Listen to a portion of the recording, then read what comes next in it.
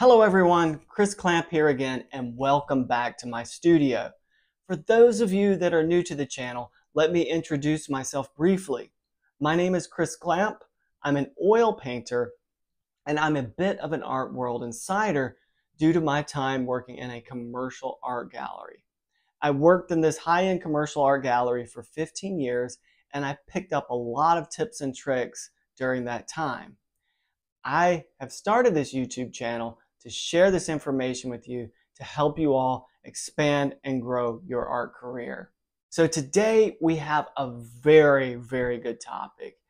I'm sure a lot of you have looked at galleries and wanted to show your artwork in an art gallery, but it's a very complicated nut to crack and you don't know what it is and how to get started. So I'm going to break down a few basic things here in the beginning about what is an art gallery, and then we're going to dive in a little bit deeper. So grab a pen and paper. You're going to want to take notes to this.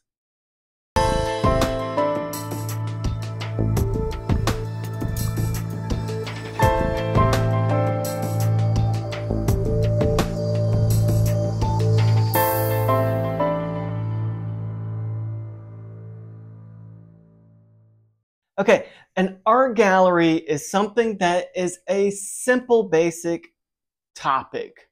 It is a place where you show your artwork, okay? But there is a wide spectrum to what an actual art gallery is and what they do. There are essentially two kinds of art galleries. There are nonprofits and for-profit galleries. Your nonprofit gallery is more like your art museum, a university gallery, or an art gallery that is in a community space in your town or county. A commercial gallery is what you are typically thinking of when someone has an exhibition in a gallery. It is a space that is designed to show the art and sell the art. A nonprofit space is not designed to sell art, so that is one of the first ways in which they are different. You may have an exhibition at a local university or an arts council gallery, and your works of art may be for sale, but that gallery space is not actively promoting nor trying to sell your artwork. That's fine. That exhibition space exists for a different reason. The nonprofit spaces exist as a way to promote arts in their community and engage in conversation. This is all very important. It's centered around engagement and education. A commercial gallery, while also is involved in engagement and education, its main purpose is to sell the art to help build the career for their artists. Now, let's talk briefly about the nonprofit gallery again. So nonprofit galleries don't exist to sell artwork. However, you may have an exhibition on view at one of these spaces and your artwork may be for sale. If someone comes in and they're enjoying your exhibition and they really want to take a piece home, it speaks to them. Your piece may be available for purchase from this space, but they may also just direct this potential client directly to you or the gallery that represents you. This nonprofit space may take a small commission on sales. Quite often, the commission could range between 10 and 30% at a nonprofit space. Just be sure to read your contract before you have any exhibition so you understand what the terms are of your consignment. Quite often, nonprofit galleries organize an annual juried exhibition. An annual juried exhibition is a type of exhibition that's almost like a competition. Artists can submit their works and there will be a juror or a panel of jurors that will then select art for this exhibition. Artists that are selected become a bit more celebrated because they were included in this show, and there often will be prizes like best in show, first, second, third place with their own cash reward system. Works of art may also be for sale through the institution. When I was in college, juried exhibitions were hugely important. It was how I got my name out there and how I got my art in front of people. I was able to make some money doing these shows as well because people saw my work and decided that they wanted to take a piece home. So they're very worthwhile doing. If you haven't been to your local community art gallery space, I highly encourage that you go and check out their calendar of events. If there is a juried exhibition, I encourage you to participate in it. It's very worthwhile in doing and helps show the community what you are doing. Many nonprofit galleries will also host a visiting artist that may be coming to give an artist lecture or demonstration. These are hugely important because it's another way for you to go and meet another artist that is a successful artist in his or her career and see how they produce what they produce, ask questions, and just sort of listen to them talk about what their art actually is. So again, I encourage you, check out the calendar of events and get involved. Let's talk about commercial art galleries now that we've kind of gone over what a nonprofit gallery will do. A commercial art gallery is only funded and sustained through the acquisitions of artwork through their gallery. A nonprofit gallery is funded through a variety of different methods. A nonprofit gallery is funded through state and local and government grants. A nonprofit gallery is also funded through corporate sponsorships as well. And also nonprofit gallery spaces are also funded through membership tiers.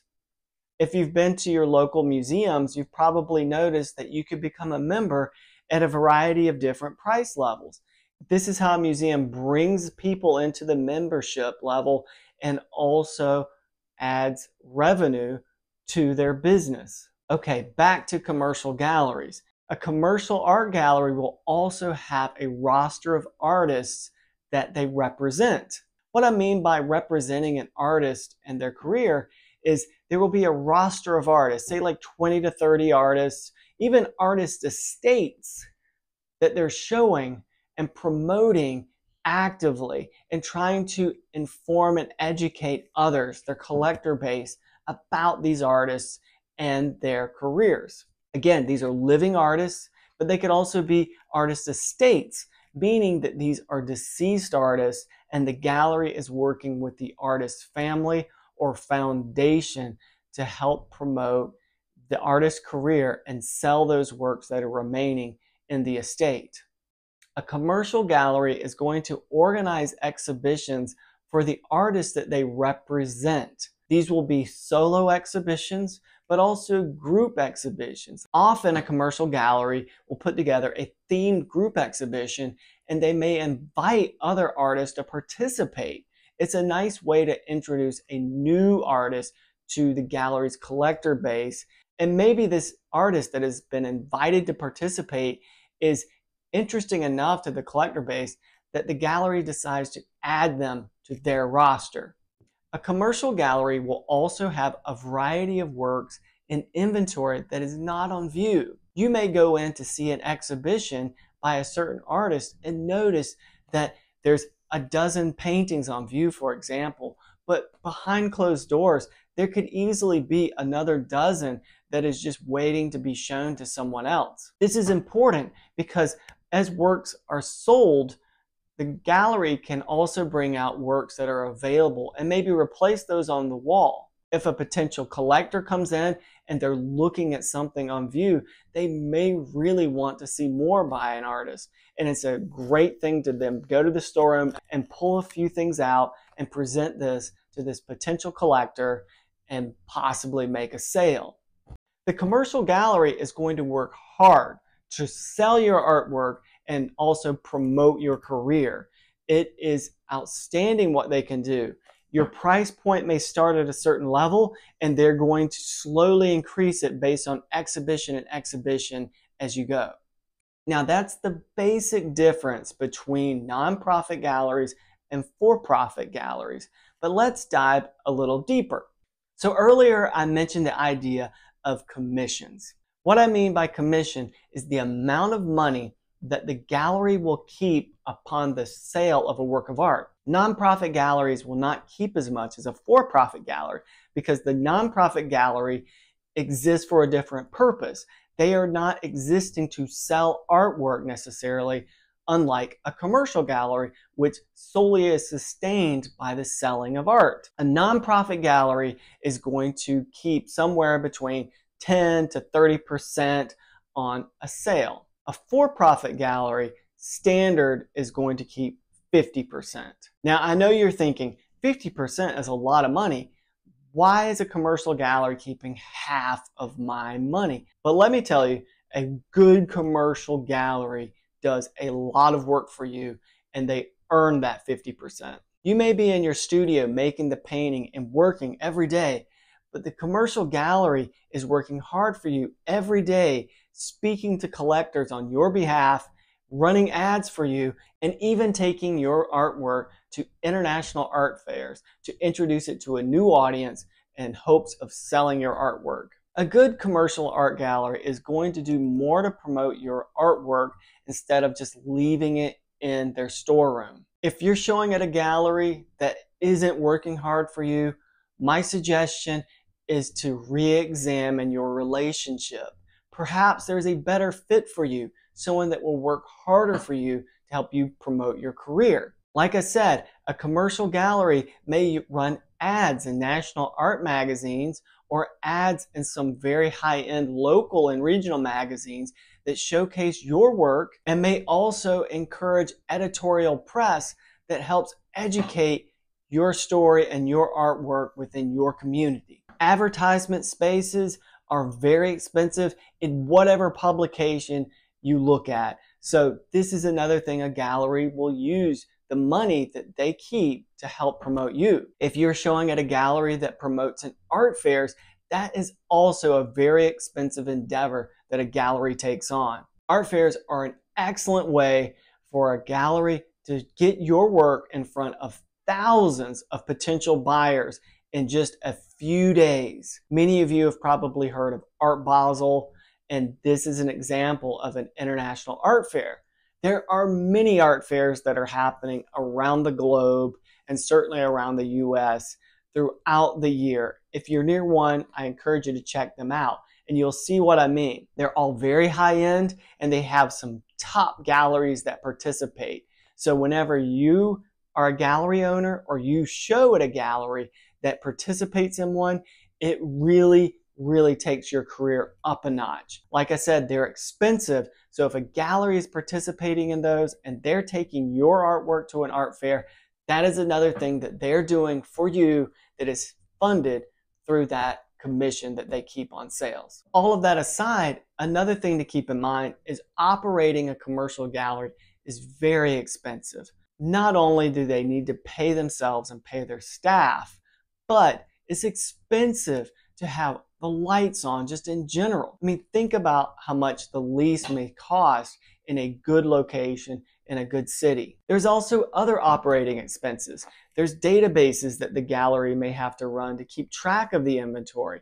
There's also framing costs that the gallery will have to do to cover framing on works of art that you may be providing them. There's also shipping costs to ship artwork that is sold to clients. There is also freight costs to get artwork to and from art galleries. It's a very expensive endeavor running an art gallery, and there is a huge overhead.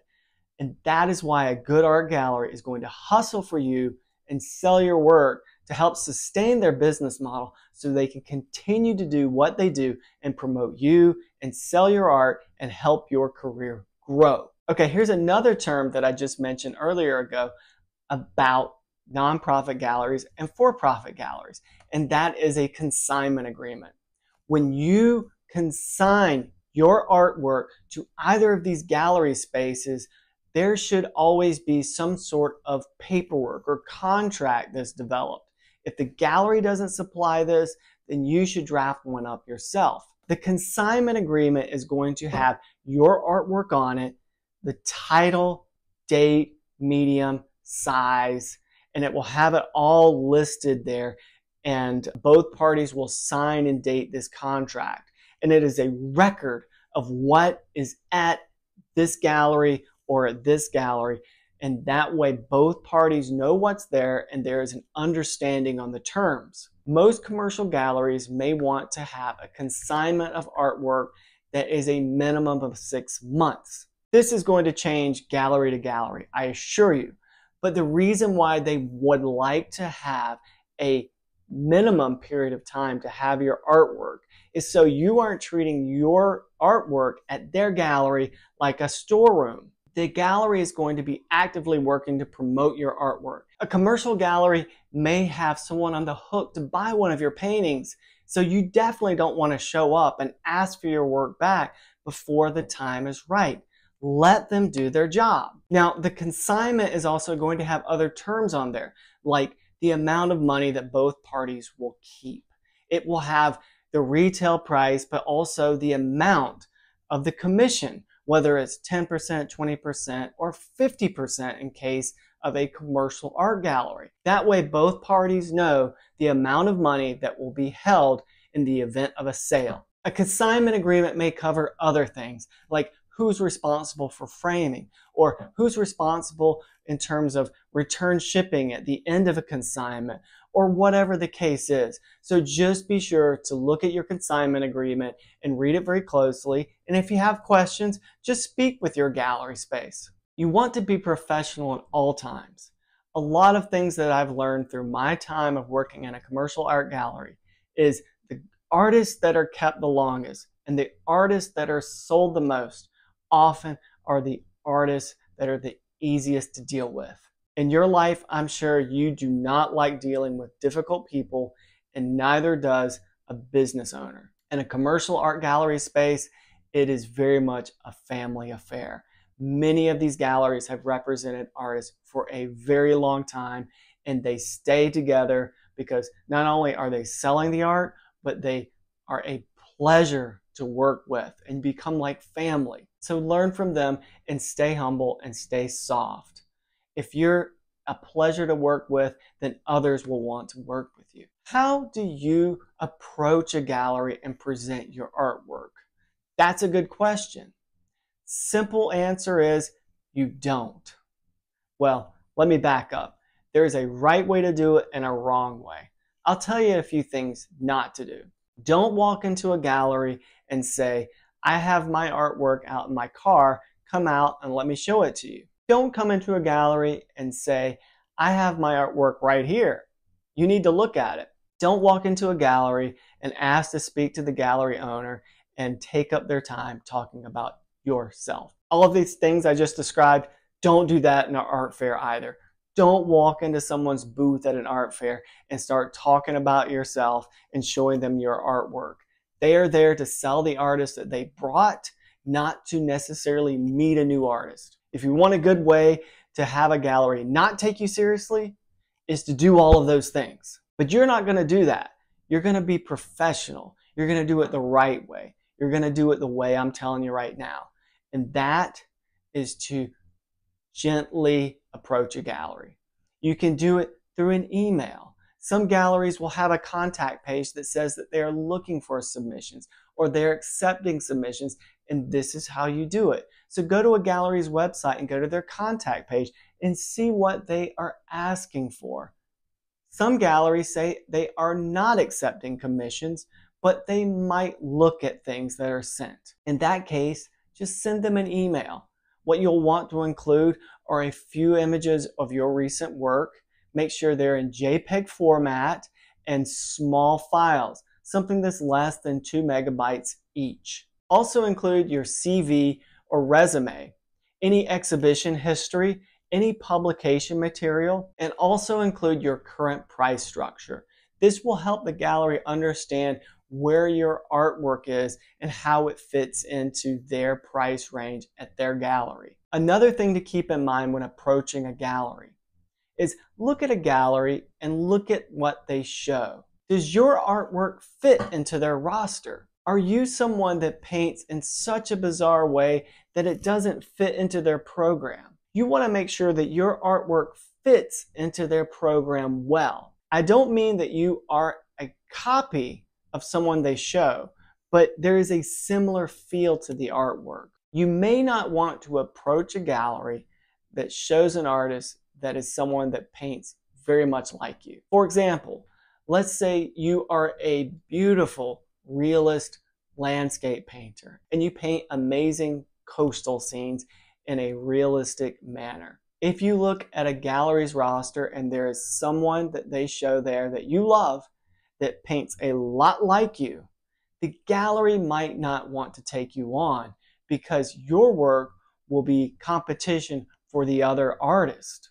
That gallery has a dedication to that artist that they've been showing for years, that they've built a relationship with and a collector base. While your art might be outstanding, it's going to be a confusing thing to put side by side with this other artist and could hurt the sales of the original artist. So the gallery will probably pass on your artwork. That doesn't mean your artwork is not as good or not good for them. It's just business, and you have to keep these things in mind. There's one more thing I'm going to leave you with. This is one crucial thing and one thing I will always thank the gallery that I worked in for teaching me. I went through 4 years of art school. I participated in numerous exhibitions and juried exhibitions, and I never knew how you listed your dimensions on a work of art. Is it height by width? Is it width by height? It was the most confusing thing, and I didn't know what to do. Well, when I started working with the art gallery, within the first week, the gallery director said, in the art world, it's height by width. So when you fill out that checklist and you're going to send it to an art gallery that you are approaching for representation, be sure to list your artwork height by width, and this will make you look informed and more professional. Well, that about wraps up this video. This is a topic that I have a large amount of information and I want to share it with you all. If you have any questions, please include those in the comments below, and I assure you that I will answer all of your questions. Also, stay tuned to upcoming videos. I will be dropping more information like this moving forward in other videos, and these are things you will not want to miss, so be sure to subscribe to the channel. Also, if you all found this video helpful, please click the like button. I'm going to produce more videos like this in the future, so please stay tuned. Everyone, let's get back to work. Happy painting. Thank you.